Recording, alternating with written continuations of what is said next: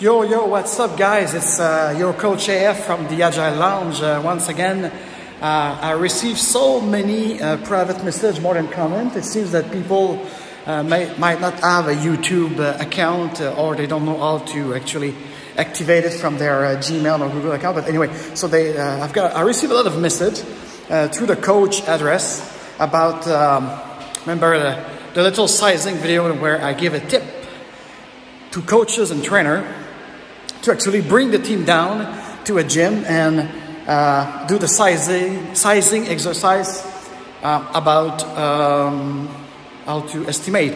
And as you know, guys, most of my clients on both sides of the borders, they don't care anymore about estimation. Some of software development company and even sales marketing design company don't even have budget. They just want to make the thing happen, or as they say, make shit happen.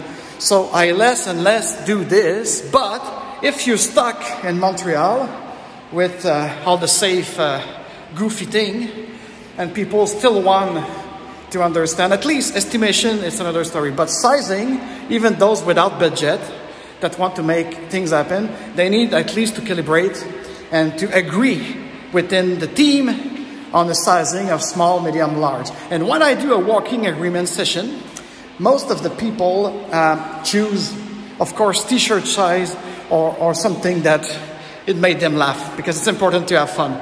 But if you still want to go through a sizing kind of mindset about the capability, the capacity also of everyone, I think using the dumbbell in a gym with or without the explanation of the Fibonacci sequence, because mostly the first shelf will always be from 5-8, now we get it, but then after it's 10, 15, 20 pounds. So you make them make some reps, and they have to agree between programmer, designer, salespeople, even the product owner, she or he should be also doing some reps. So that's the thing. I mean, like, there's no magic, there's no one size fits all. You just make a sensibilization, a change your mindset, and you have fun for about half an hour with a team of 9, 10 people, plus or minus 1, 2.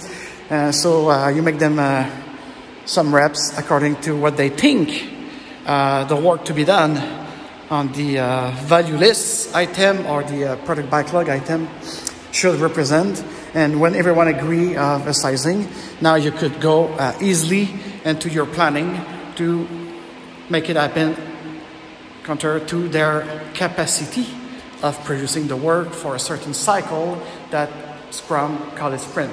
So I hope this helped. As I said, there's no recipe. As a coach and good communicator, you should use your imagination. So I give you the basic dumbbell, make them reps. If they think they're capable, transfer it to the work they have to do. So cheers guys, and see you into the next capsule of the Agile Lounge. Give me a like, subscribe, share it, and enjoy your life and keep smiling.